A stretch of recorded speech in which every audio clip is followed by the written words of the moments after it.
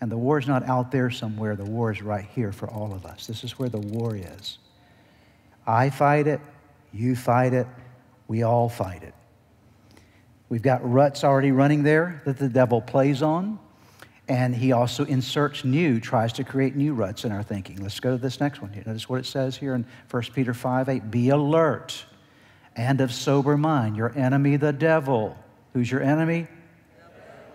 Please listen, there is a real devil, okay? Your enemy, I'm not trying to scare you. I'm trying to remind us of what the Scripture says so you'll be what?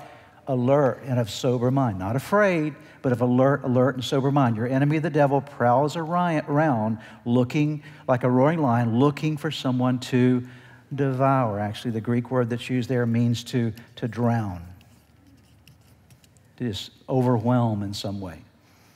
Now, this is the primary weapon that Satan uses in our lives, is to get into our minds through lies, through thoughts of destruction, through fear, through condemnation, through accusation of our own inner being, through defeat and arrogance and pride and a variety of other kind of temptations that come our way. He wants to get into your head. If he can insert his way of thinking into your head and create in you a lie that you're believing, then he has access to you, okay?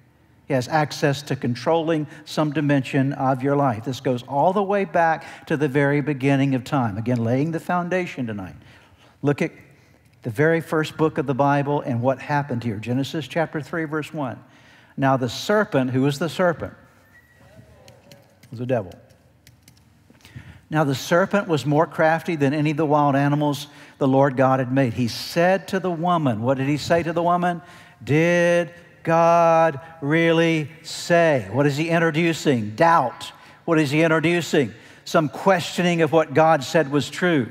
Did God really say you must not eat from any tree in the garden? So he's sort of suggesting that God's the liar, that God really didn't say something that he said. He's trying to get into Eve's head. You will not certainly die, the serpent said to the woman. Now notice this. He now says, believe me instead of believing him.